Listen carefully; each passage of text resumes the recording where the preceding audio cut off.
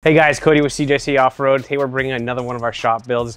Now we've thrown a lot of super high-end builds at you guys lately. However, today we're highlighting what I would call an everyman build. This customer wanted to improve the looks, the ride of his truck while still maintaining his towing and hauling capacities for both towing and using the truck as a work truck.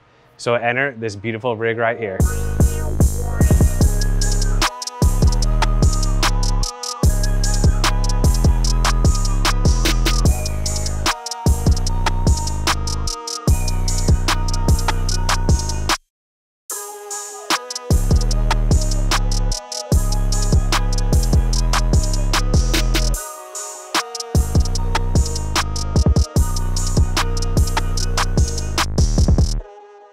Now this customer opted to go with the Backcountry shock package. It is a custom tuned reservoir Fox 2.0 shock.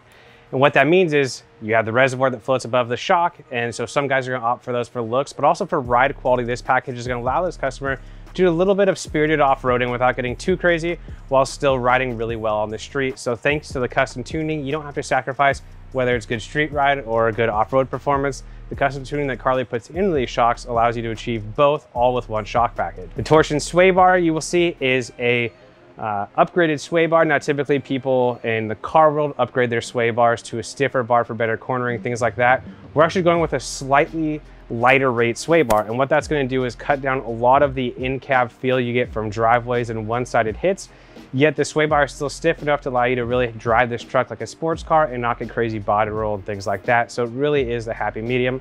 I've tested this on my personal truck, going from the stock sway bar to no sway bar and then to the Carli sway bar. You're able to find that perfect ground between the improved ride quality without the harshness of the stock one, yet still being able to swerve and safely drive while towing on the freeway, being able to maneuver the vehicle and things like that. Now lastly, on the front end, you will see the fabricated radius arms. They were not a requirement on this build due to the high offset of the wheels the customer chose. However, they did round out an extremely good looking package.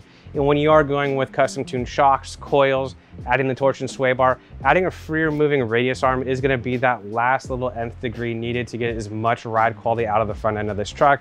And as you can tell here, they look killer as well. Now moving on to the rear of this build, oftentimes we talk about full spring packs, ATA packs. Now this customer did have some heavy hauling requirements. So for what we hope to be the first and only phase of this build, we did opt to stick with his stock rear leaf springs. However, that is still paired with Carli's custom tuned shock, as well as a set of airbags. Now this will allow this customer to haul extreme amounts of weight while still maintaining a level stance of the truck.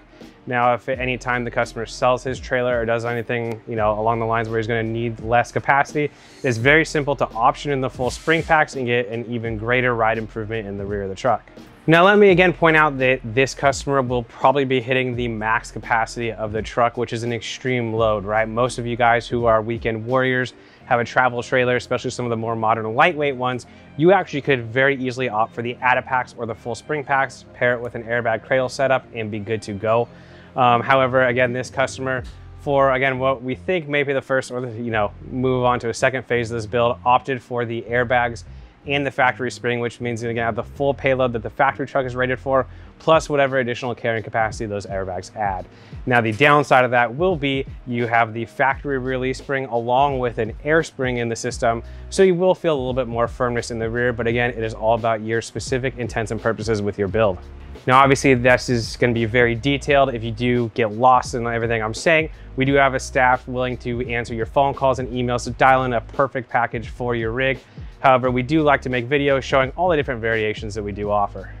Now, for those of you really keen observers, you will notice that this wheel and tire combination is completely out of the recommended wheelhouse. With a lot of trimming, we were able to make this truck clear in 90% of street applications. If you were to do extremely heavy off-roading, you will still get contact and things like that. However, it is one of those things of trimming versus look versus your personal desires. Now, obviously, my opinion is that this truck looks killer, and for a truck that's going to spend the majority of its time on road, this is a very cool wheel and tire package. However, we typically do recommend more of a 9-inch wide wheel with a little bit more conservative of a backspacing number. So when you do see, like say these wheels are at, I believe, a 4.5-inch backspacing, we typically recommend closer to 5 or 5.5. However, again, as you can tell, depending on if you're willing to sacrifice off-road performance for looks, this is a very good looking wheel and tire package.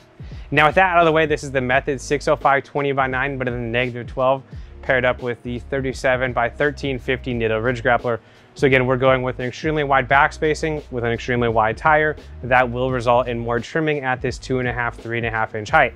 Now, for those of you who want to go up to say a 4.5 inch kit, this system, or this wheel and tire package, will work very well with those systems. So it's all about, again, the desire to look, amount of trimming, and the wheel and tire package that strikes fancy for you. So rounding this out, I do think, again, this is a very good package for, again, what we would call the everyman. You may not need to spring for an E-Venture, a pin top, a crazy forged wheel. Most of the time, that's actually not what we're building. However, we do like to highlight those very cool builds on our YouTube channel. But if you do have any questions about your specific build, we have a full knowledgeable staff ready to help you on the phones or via email. And you can even leave a comment on this video and we'll get back to you as fast as we can. We really appreciate you guys sticking through this video and watching us. Give us a thumbs up if you haven't already, and we'll catch you guys on the next one.